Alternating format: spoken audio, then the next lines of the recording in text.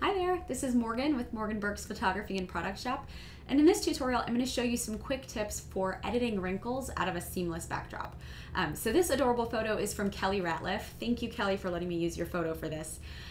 So what I'm going to do first is just extend the bottom of this seamless paper to the edge of the image at the bottom, and then I'm going to show you how to get rid of the wrinkles. So right now, I've just got the background open. What I'm gonna do is grab my rectangular marquee tool, and I'm gonna make a selection just underneath those chair legs to the bottom of the paper. And there's a wrinkle at the very bottom, so I'm gonna stop just before that so that I just get a selection of the smooth, seamless paper. So once my selection is made, what I wanna do is hit Command or Control J to place that selection on its own layer. And then I can edit it by itself. So what I'm going to do here is just stretch it down. So I want to hit Control or Command T on my keyboard in order to pull up Free Transform. And you can get to that by going to Edit Free Transform as well, whatever's easier for you.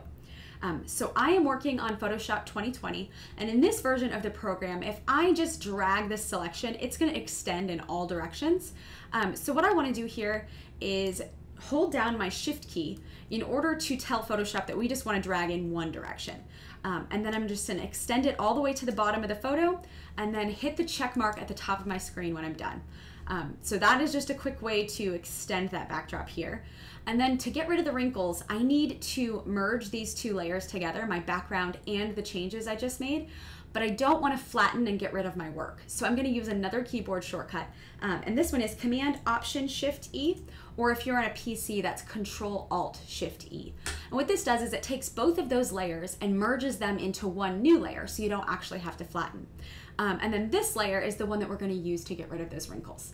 So to do this, I'm going to go to Filter, Blur, and then I'm going to go to Surface Blur. So surface blur is a little bit confusing at first in that you have to use both sliders here in order to make any changes. So what I usually do is just slide the radius over a little bit. The radius is going to blur, but you have to slide the threshold to tell Photoshop how much of the photo you want blurred. So I generally just randomly slide over that radius a little bit, and then I start to adjust the threshold here. And what I'm looking for is just, I want to see some blur, but I don't really want it to apply to my subject or the chair she's sitting on, just the background. So I'm going to reduce the threshold here so that it doesn't make that chair so blurry. Okay, so here I'm at a threshold of about 30. I'm going to go down to maybe about 15. And I'm basically just looking at the edges of that chair. I just want them to be kept intact. And so the threshold of 14 here looks a little bit better to me. I'm going to increase the radius just a little bit, paying attention only to those wrinkles on the backdrop. So I'm just going to slide that up a little bit more until I can see those fade a little more.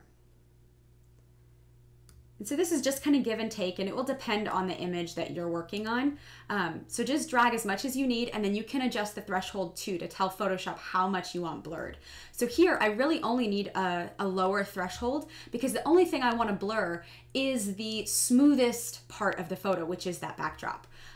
So I think that these settings are pretty good for this image, a radius of 56 and a threshold of 14. Feel free to slide these to your liking for your photo, and just ignore it over your subject and the chair. For now, we are going to use a layer mask to control where this applies. So when you're satisfied with the blur, hit OK, and then we are going to add a layer mask. We have to wait for these changes to accept first.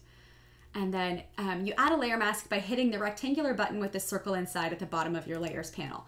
And that will just allow you to choose how much of this shows up on your photo. So for me, I'm actually going to remove it entirely and then paint it on where I want it. So to do that, with my layer mask selected, I'm going to hit Control or Command I on my keyboard, and that's going to invert that mask and just hide that blur from the photo for now. Then I'm going to grab a white brush, and I'm going to paint on the photo where I want to reveal that blur. So on a black layer mask, everything is hidden, and you can paint with white where you want that specific effect to show up. So here, I'm just going to paint right over those wrinkles on the backdrop. And I'm going to make my brush smaller. I'm doing that with my left bracket key, which is right next to the letter P on my keyboard. And I'm just going to paint over those wrinkles. And this is a pretty quick way to do it because surface blur keeps the edges of that chair nice and sharp. So I can get close to it without being super precise. And then just do a quick sweep of my brush to get those wrinkles to go away. And so just make your brush as small as you need to get between the legs of the chair. If you don't have a chair in your photo, you can make your brush small to get around your subject or between any areas that you need to paint this on. And that's that. So this is, I will hold down Option and click the little eyeball on the background layer to show you the before and after. So we've just smoothed those wrinkles out and extended that backdrop down. And it's super quick and easy. I love using surface blur for things like this. I can tell from my mask that I didn't even paint it down all the way towards the bottom. So if I do, you'll actually see that any of the little pieces of dirt or like specks that were on the backdrop all get smoothed out too. So paint as much of that on as you need, even if it's not a wrinkle. You know, it could just be like a little mark on the backdrop or whatever. Surface blur will generally get that out for you. So I hope this helps. If you have any questions, you can email me at morgan@morganburks.com. Thanks so much for watching. Have a great day.